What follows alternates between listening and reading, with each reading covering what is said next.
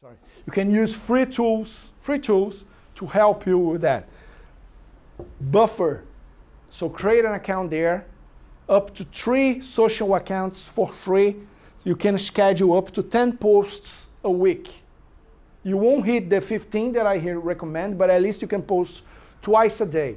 And what is beautiful here is that if you read something in the Sunday evening that you want to share, you can schedule these posts to Wednesday morning, 8:30, and the post will, if you configure that, the post will go to Facebook, Twitter, and LinkedIn at the same time with just one click. So let's say that you have the time to read, you are there consuming content, or you do that many times. You do that when you are inside the bus.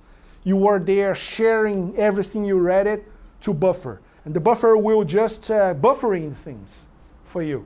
And when the time comes, you configure the tool will post on times that you want it. So you configure the tool and LinkedIn to work for you while you are living, right? That's what you want. Feedly is a free tool as well that you can use for aggregating the content. So you go there, create an account, and search for content of your industry. Feedly is going to give you a lot of sources.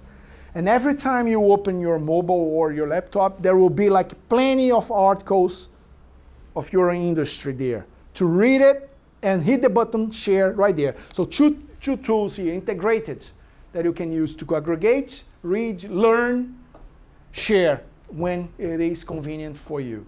You must take the time to do that, guys, because I know, really, I'm actually about to write a paper about it because I know exactly who gets the opportunities. These are the people, at least the people in our program, they did what I recommended. They were out there and they they created awareness about their profiles. They created trust upon their profiles. Happens like this. Grammarly, you guys use Grammarly? It's for correcting the English grammar. I use that a lot. You know, it's nice when you are exposing yourself, writing things from your head, and then you need to make sure that there is another hand there helping you with a comma here, a verb here, past tense or whatever. It fits you really well. Unsplash is a site for free images. All those free images I took from there. Thousands of thousands, hundreds of thousands of free, royalty-free images that you can use in your articles, in your post, in your header image. So you guys can, I can send these slides for you as well if you like. Maybe if you can ask me if I can send the link.